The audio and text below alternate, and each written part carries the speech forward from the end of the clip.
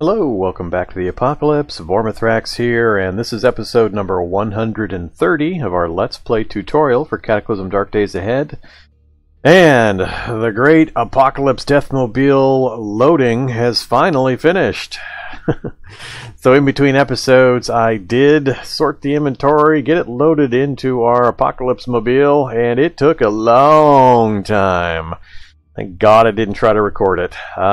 It took a couple of hours of real-world time to get this thing sorted and loaded, so be thankful I didn't put you through it. I'm just going to kind of lead you through what the base looks like and what the vehicle looks like. So that's the primary thing I did. We're just going to wander around and I'll remind myself. But this is what's left of our piles. I'm just going to leave this stuff here. A bunch of guns that are mostly duplicates. We had multiples of a lot of this stuff. Or I never intend to use any of it, so we're just going to leave all that behind. I did unload most of the magazines on ammo. Then we've got some tools, also almost all duplicates, nothing too exciting in these piles. So we're going to leave all that behind. And our books that we're completely done with, we can't get any recipes out of them anymore, we can't get any skill ups out of them anymore, so all of that's going to stay behind.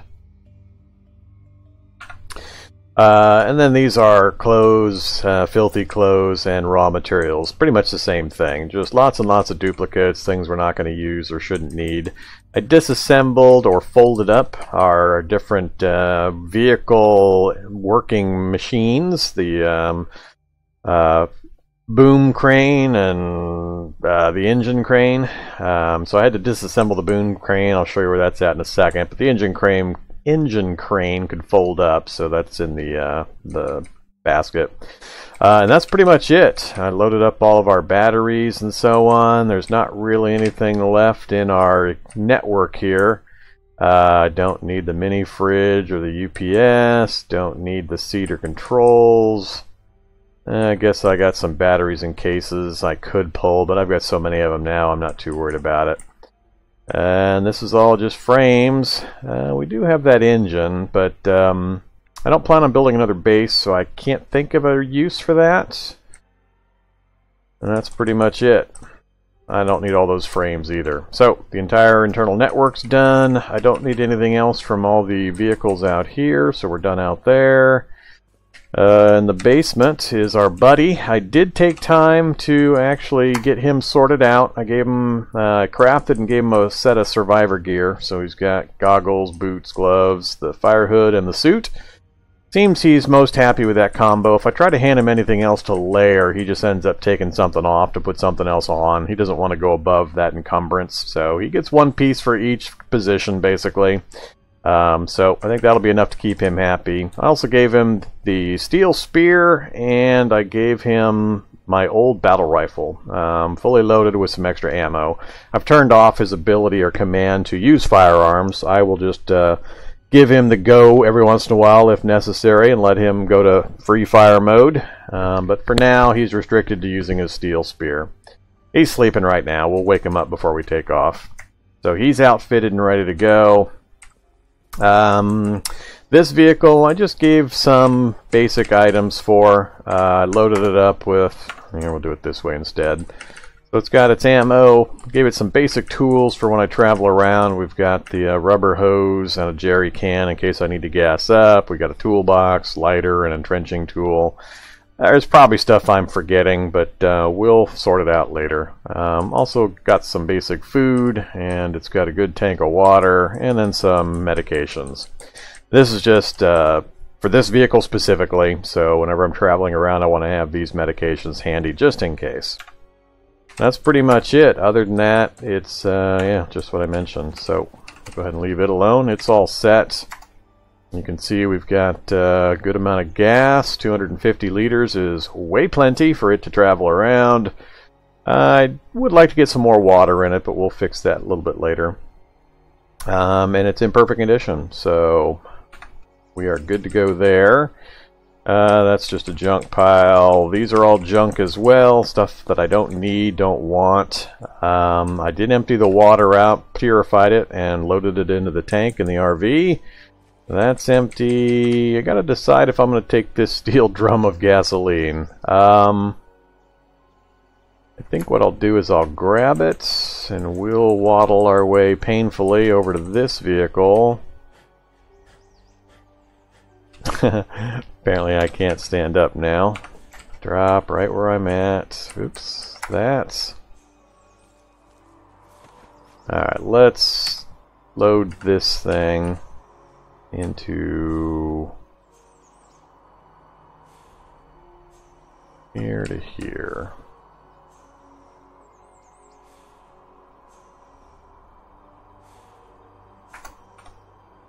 Alright, so we've got the steel drum of spare gasoline back here. So this vehicle's got gas for months. That's 450 liters of gasoline that we've got in this thing. We could take trips for weeks and not run through that much gasoline. So we are all done looking for gasoline for quite a long time. So our travel vehicle is really, really well stocked. Its off-road percentage kind of sucks, but 130 safe speed, 40% of that, that'd be almost 50 miles per hour, which is plenty fast. I don't usually travel faster than that anyway. And then on-road, you can go faster than I would normally travel anyway as well. So our travel vehicle is looking awesome. Really happy about that as always. Here it is. Here's our vehicle, and it's fully loaded up. Going along the outside first, this is just the power armor and the UPSs for them. So they've got their own little spot on the outside for when I need to get out and get serious about something. These two are just quick grab materials. So we've got emergency packs, the folding bike, the tools, our ID cards, there's Cartsy, toolbox and hose, as well as a jerry can, some extra backpacks, bottle jack that I probably don't need anymore because I need an engine. I need the boom crane in order to lift this thing if I have to do any work on the wheels or anything like that. So we'll take the bottle jack just in case. Actually, I'm going to take the bottle jack out of here. Let's throw the bottle jack in here. That would make more sense. We'll throw it over there with the Alright, we'll throw it in there with the tank of gas. That's pretty much it. So I'm just going to use this side of the vehicle as my quick grab items. Working along the back, I've got raw materials for the vehicle itself. So these are all replacement materials. So we've got an extra enhanced motor, casters for the various cranes and such, an extra small engine in case I do want to set one up for whatever reason, solar panels, security cameras, headlights, composite armor, all that kind of stuff. And then above that, some more, and then 2 spare 32-inch armored wheels, just in case we blow a wheel. So we've got a couple of spares. And then this one is the frame and boom. These I would have to reassemble into the boom crane, but that's not a big deal. I've got the built-in welder and energy and so on, so I can just reassemble that if I need to in an emergency, and then use it to lift this big, massive vehicle. And then again, some spare raw materials. Alright, over here we've got the folded engine crane, just in case, and storage batteries and storage batteries. So I've got, what, 1, 2, 3, 4, 5 fully charged batteries ready to go, just in case the energy apocalypse occurs. And we're back up to a complete charge, so we've got 8 batteries installed plus that many batteries spare that I could throw in at a moment's notice if necessary. But with the reactor and the plutonium that we've got, I don't see that as ever being necessary, but who cares? It's good to be prepared just in case. Alright, so as you can see, when it's fully loaded, it did increase the mass, so it is taking into account the amount of raw materials that I've loaded onto this thing. I think we were at 26,000 or so I think I've loaded 8,000 or so mass in just raw materials and gear when I loaded this thing up. So it has dropped our off-road percentage down to 48, but again, that's I'm going to use 50% roughly as my number, and it's 105 safe speed, so I could go 50, 60 miles an hour without any difficulty off-road, which is faster than I would normally go anyway. and then 100 on the roads. So we've got plenty of maneuverability and safety for our engine, and we've got a spare electric engine just in case, or electric motor.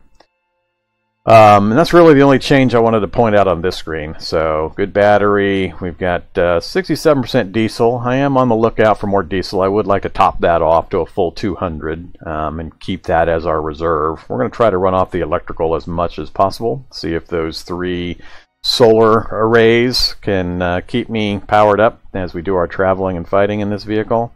At some point it would be nice to get those and turn those into upgraded or enhanced solar arrays, but it's a bit of a process and I didn't feel like doing it right now. So other than that, nothing else has changed on this screen. And here is the arrangement. So this space just north of me is our kitchen buddy, and it's also subbing as my poor man's chemistry station. So in that space I've got a chemistry set that I can use for the chemical making quality. So that basically is replacing the chemistry station, vehicle chemistry station that I don't need. Next above that is our kitchen unit, and again I've just got a few items. I'm going to keep my prepped food, the quick stuff that I can eat really fast without having to sort through a massive pile of food items. I'll keep in here on hand. And a pot to cook with. Below me I've got our welding rig and the UPS compatible recharge station and the mounted forge. Nothing item wise in there. And then we come to the big piles of stuff.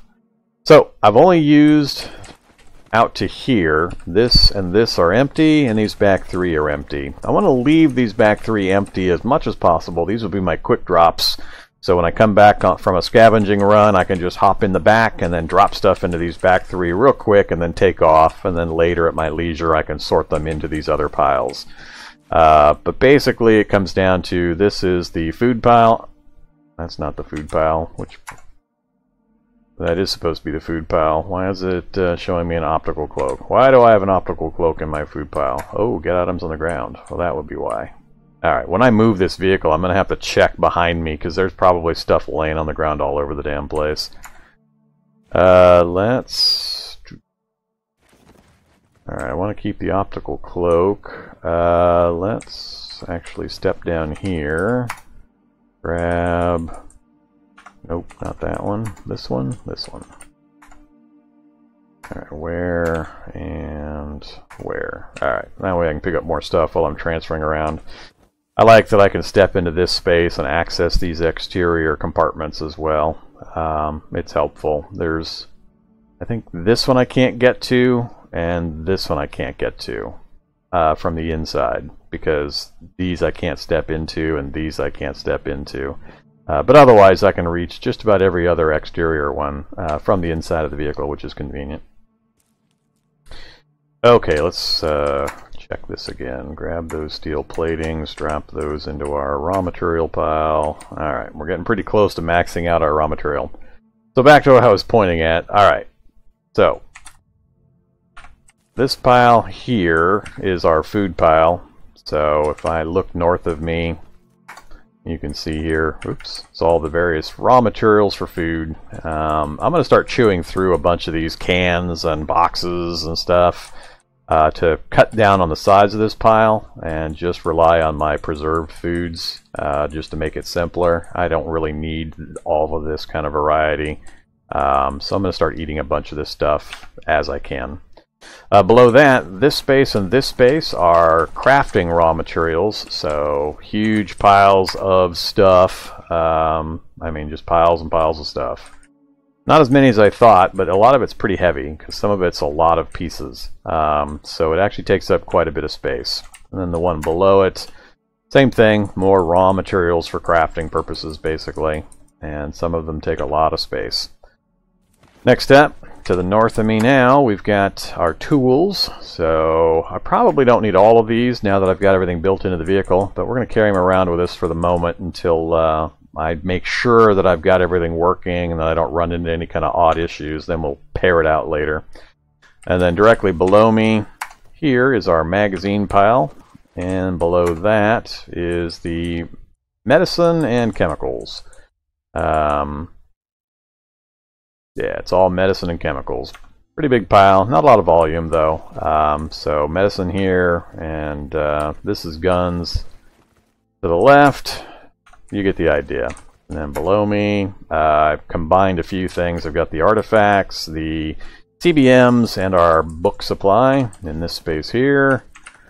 And north of that is additional tools and... yeah, this is tools.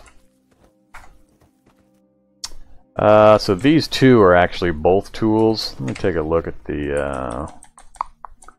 this one's 72 and that one's 33. I can probably combine these two right here. I separated them for some reason. Now I can't remember why. If I look at that one...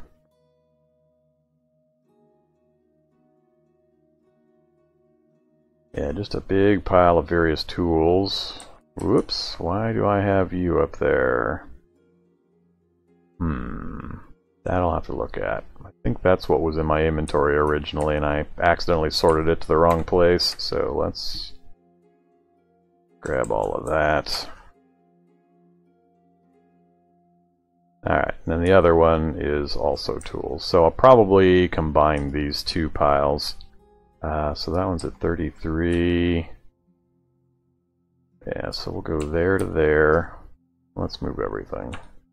Alright, so that frees up another space. So now this space is all the tools, and this is now freed up.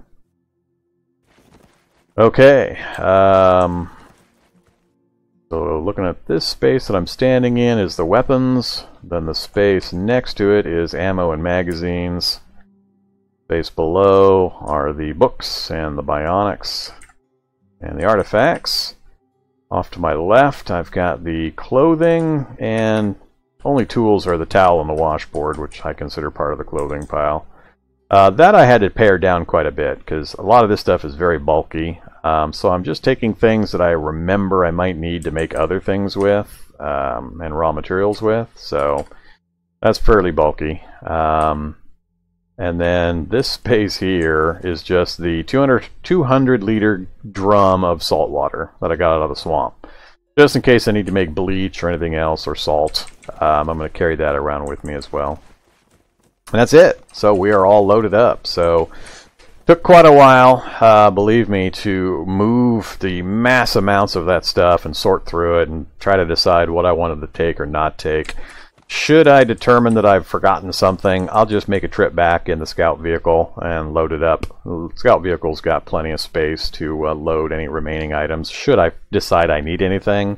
But from now forward, too much of the stuff with all the tools I have and all the high skills that I have, it's just too easy for me to locate and tear stuff apart locally. I don't think there'll be a need to come back for any of this stuff. That's pretty much it. The base is clear. So other than checking underneath this thing when I first move it to make sure things haven't fallen, overloaded a space and fallen onto the ground, we're ready to move. Now before we move, there is one last thing I decided I want to try to do. We haven't done it before, and I've been loath to do it, but I think I want to give it a try, and that is some bionics. The reason I've hesitated about doing it is when I created this character, he has an addictive personality, and he may become addicted to whatever painkillers I have to use when I try to install the bionics. So part of the bionics process is you have to medicate yourself against the pain. Once you've done that, then you can go ahead and install the various bionics, and I'm worried that I'll become addicted to whatever painkiller I choose to use.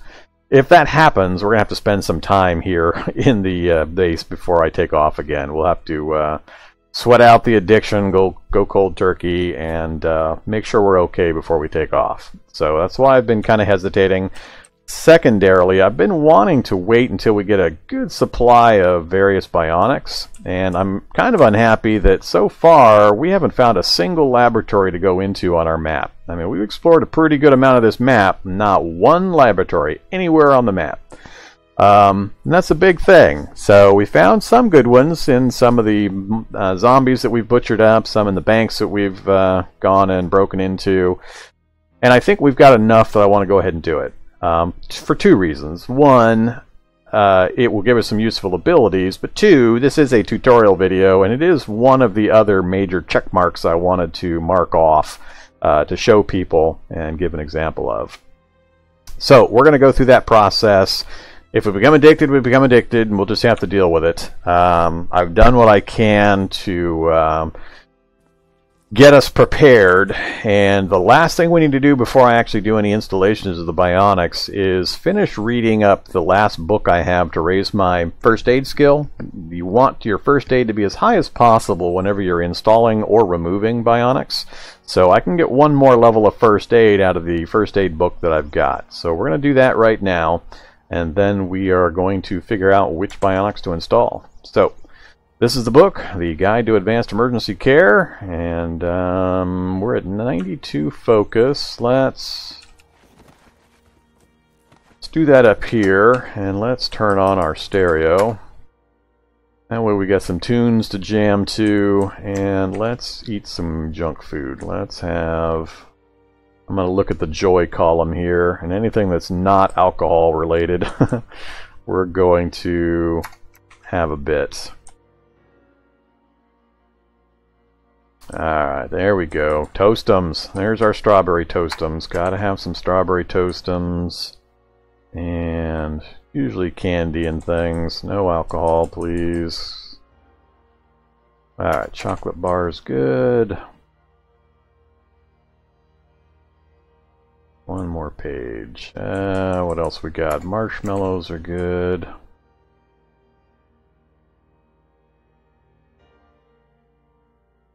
Have some potato chips, and I think that's good enough. And we're also full. Okay, so if we check our morale, there's our morale. We're at total morale of plus 80, which is going to give us 0.66 focus per minute that passes, so our focus is already rising. And as we pass time, that'll continue rising until those benefits start to decay, which won't take very long, so we're going to take advantage of it while we can. Alright, let's read our Advanced Emergency Gear book, and that focus number is about to drop. Alright, and there we go. First aid level 8, and we can no longer use this book. We're just going to leave it behind. It's gray color, meaning we don't need it for learning any recipes or having it available either. So we'll leave that there. And hungry and thirsty.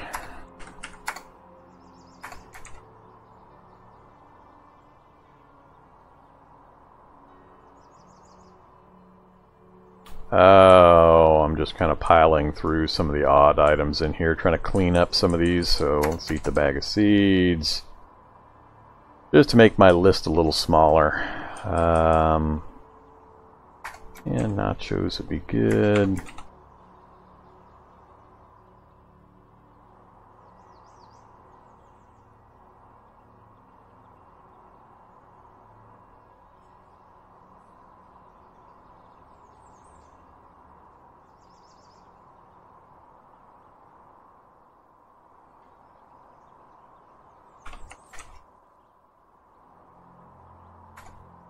Okay, so we're full and slaked. Our focus is still down a bit, but that's fine. A lot of these benefits are going to start disappearing here pretty soon. That negative for reading that advanced book will also disappear. So that is the first part of it. We might have to wait until next episode in order to actually do all of the installations. Let me see here. Let me talk a bit about the process, and then we'll save the actual installation process for the next episode, and then we'll take off in our vehicle probably next episode as well. But let me kind of describe the process. So, when installing bionics, and let's look at our bionics pile real quick. Actually, that'd be a good thing. So, we've got a bunch of bionics here. Let's go ahead and grab one of each just to get them out of this. Oops. Big list here.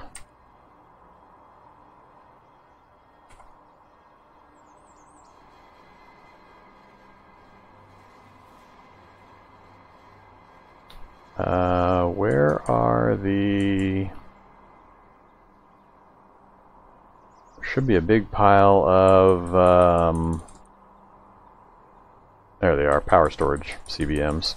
I was wondering where they all went to. Just barely over our limit. Alright, that's fine. So, we got a big pile of CBMs. Actually, let me turn off the stereo here. How are we doing for energy?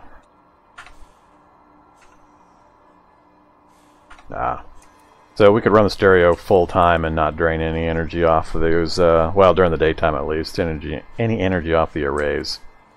Okay, so we take a look at the CBM pile. We've got a pretty good number of them. There are a lot more than this in the game, and there's several that I would really like to get that we haven't seen yet, a bunch of high-level ones that we really reliably need to go into labs in order to find. But I think we've got enough that I could get a benefit out of that I want to go ahead and make an attempt to get some installed. So the way this works is you have a bionic screen that you can go to. That's this. You hit the P key to bring this up with the default keyboard settings. And right now I have no bionics installed. 0 active and 0 passive. Once we get some installed, these lists will populate and we'll be able to turn on active bionics, and passive will just give us their benefits. But in order to do this, we have to get them installed, and the way that works is you have to medicate yourself with painkillers if you don't have any other way of blocking pain. And when we take a painkiller, you'll see an effect here that says painkiller. And as time passes, the painkiller will start to take effect, and it'll have a number next to it in brackets. And you have to get that number to 10. 10's the magic number. So you have to take enough painkiller to get that number to 10. Once it hits 10, then you can do the installation. And then you just activate the bionic, say yes, you want to install it. It'll warn you about how much. It'll warn you about the danger. So if I go here and tell it to install the blood analysis CBM, it tells you need to take painkillers first. But then it'll give you a percentage based on your skills, the tools you're using, and the difficulty factor of that particular bionic. And you have to decide whether you want to make the attempt or not. Then it just rolls dice whether it succeeds or fails. So the reason I raised my first aid skill is because first aid is the primary skill that's used to improve your chances to succeed. Then there's electronics next, followed by mechanics. So I've got all three of those fairly high. So I've got 8, 10, and 8, 10, and 8. Those are pretty good numbers. And you also want to raise your intelligence as high as you can before you do it. So we're going to go grab a few other items to try to boost our intelligence up temporarily. So I don't remember which pile they're going to be in, but whoops, we'll set this to all, and we'll say Adderall. I want to get some Adderall. Set that to my inventory. Actually, I can't carry anything right now. Let's drop all this stuff outside real quick.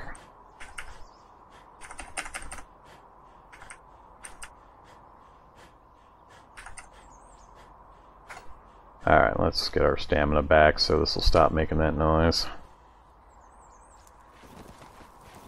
Okay, back to this list. So, I want, 2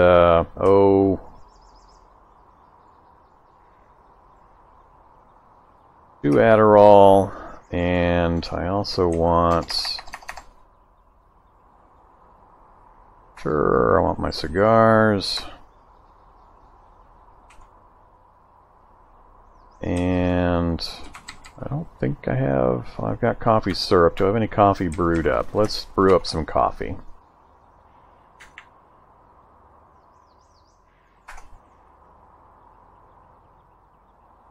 We'll just do 4 out of the powder and clean water on the hot plate. And pour it in a container. A couple plastic bottles will do.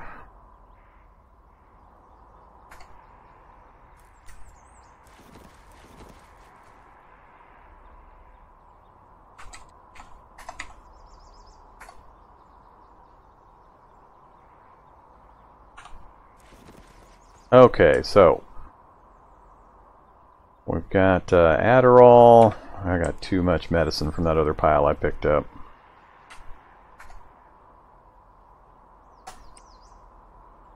Alright, don't need that. Don't need... Actually, I'm going to keep that for the moment.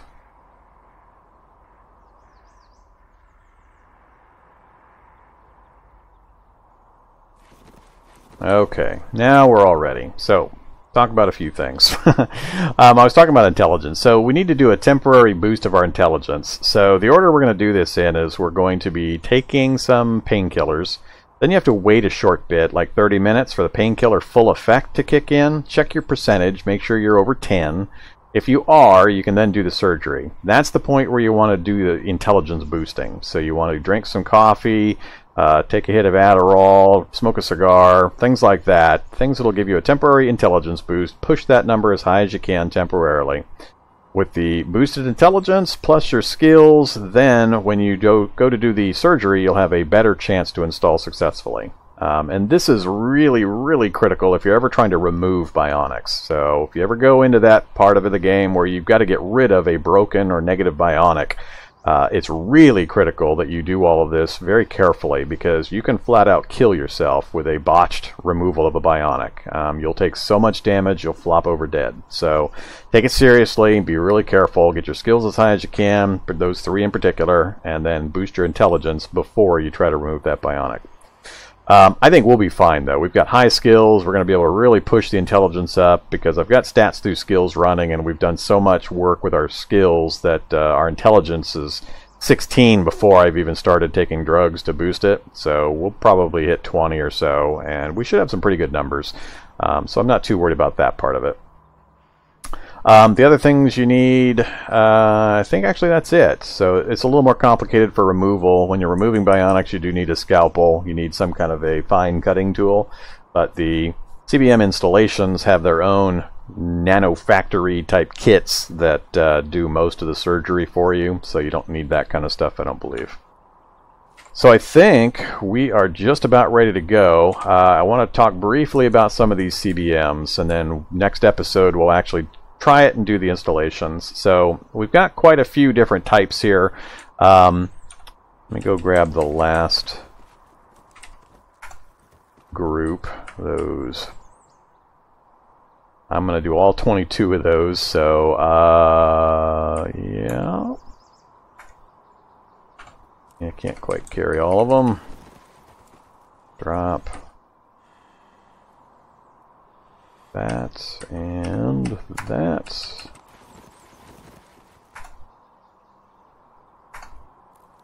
Okay. Alright. While technically there's no limit to how many CBMs you can install, the power storage CBMs are infinite. They don't take up any spaces, they don't have any function other than increasing the amount of power that you're allowed to store up for use in your CBMs. So you can put any number of power storage CBMs in. All of these other ones, though, while there isn't technically a limit in the current implementation, there is a usability limit in that the interface, the screens that you're using, really can't reliably handle more than maybe 30.